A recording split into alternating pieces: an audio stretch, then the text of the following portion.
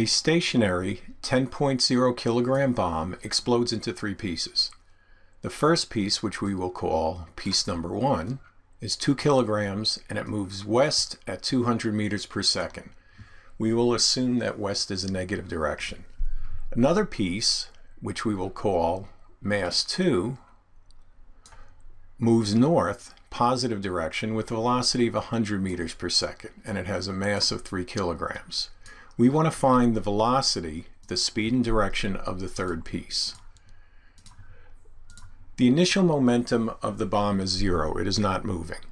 So we're given the final momenta of two of the pieces. One is in the negative x direction, one is in the positive y. We know that we have to come up to a 0 momentum at the end. So we need to take the opposite values of those momentum. You combine them, and you will find that particle 3 has to be heading off in this direction. Now, we're going to do that with some algebra, but let's just keep that picture in mind. So here's the math. Okay? P3 prime x, that's this guy's velocity in the x direction, has to be equal and opposite to P prime 1x. So you get a 0 momenta in the 0 direction, in the x direction. So that's going to be minus m1v1. And that's going to be minus the mass of m1, 2 kilograms, and then the velocity is negative because it's moving to the west. So P prime 3 needs a velocity and a momentum in the positive x direction, and the momentum will be 400 kilogram meters per second. The y momentum is the opposite of this one right here from particle 2. So that's minus m2v2. I put those numbers in and I get a negative 300 kilogram meters per second, which makes sense. That's your y component of this vector. Now I need to find the mass of this particle.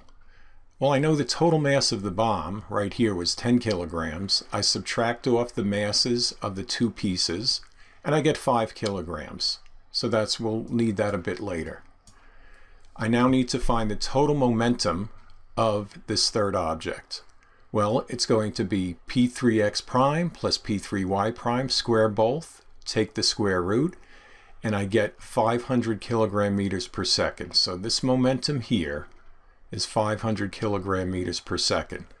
To find the velocity, I will divide that by mass 3, which was found up here, and I get 100 meters per second is the velocity.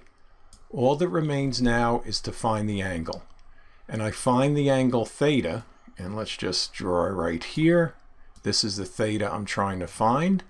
So that would be the tangent of P3y, that's this here, opposite, divided by P3x, and this angle will be 36.9 degrees. And you can either call it 36.9 degrees southeast of the x-axis, or you can just say negative 36.9 degrees. Either one works.